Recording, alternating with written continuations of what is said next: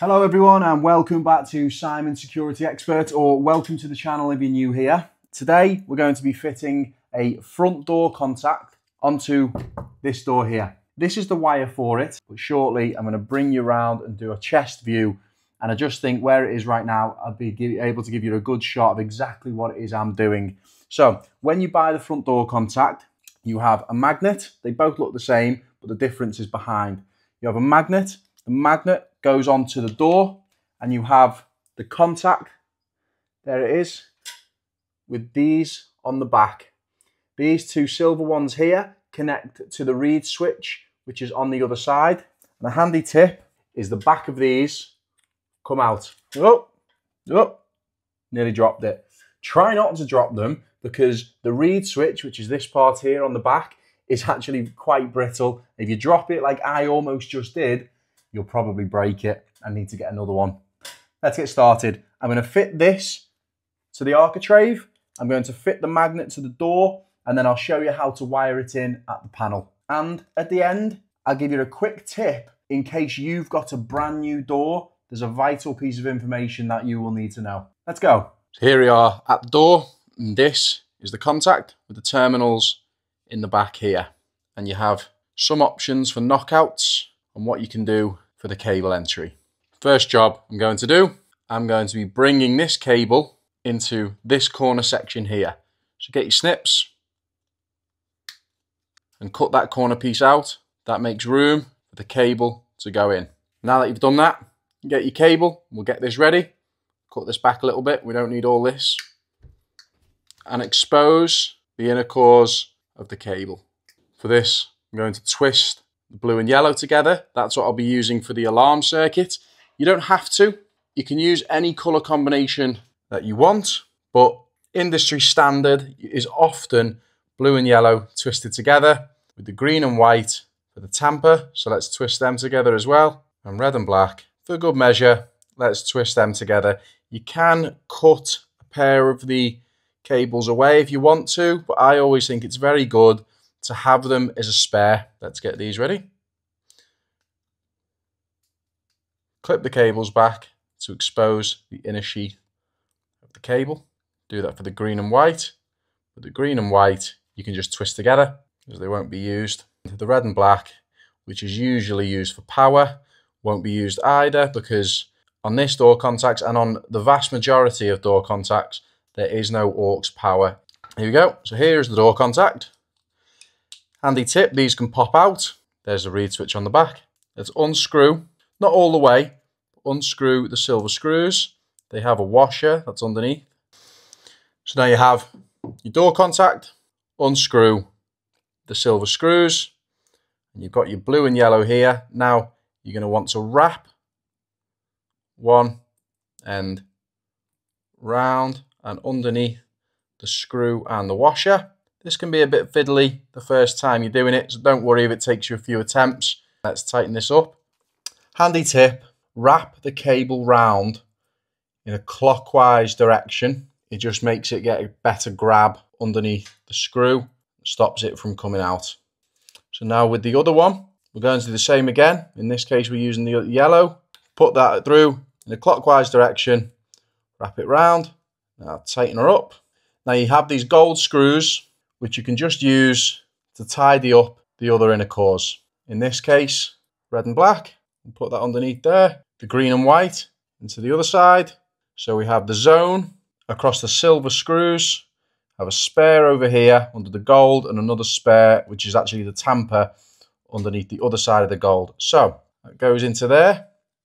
Push that right the way in, and push the cable into the slot there that we cut out before.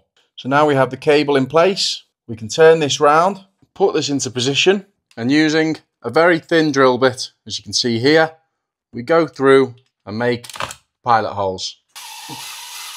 Now you've made your pilot hole, get your screw, pop it through, get your small Phillips, and screw that into the architrave. You want around about a 2.5mm drill bit, 2mm to 2.5mm drill bit to make your pilot hole, whether it's wood or metal. Now once you're happy with that fit, then get your drill and make sure it's lined up right, and drill through for the other hole. I don't like to drill them both at the same time because it feels like I never really get it quite perfectly level and flat. So I get one screw in first and get it exactly where I want it, and then I drill through for the second. Get your screw, pop it through, and that now has a nice lovely fit. Now it's time for the magnet. You always want to put your magnet on the door. You want the reed switch off the door and your magnet on the door. When doing these, a lot of mistakes I see people make is they push them right up together.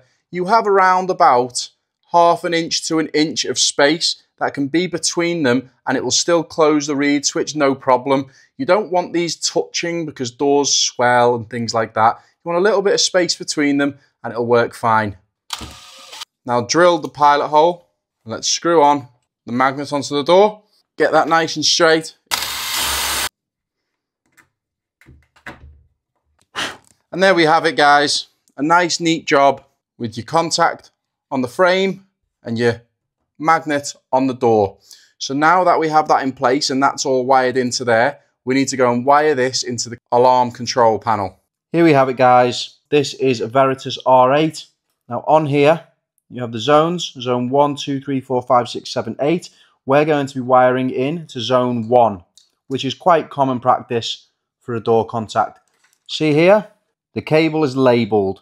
Always label your cables when you're bringing them back to the panel. It makes the job of wiring it up so much easier. So I need to expose the inner sheaths, put these together the same way we did at the front door.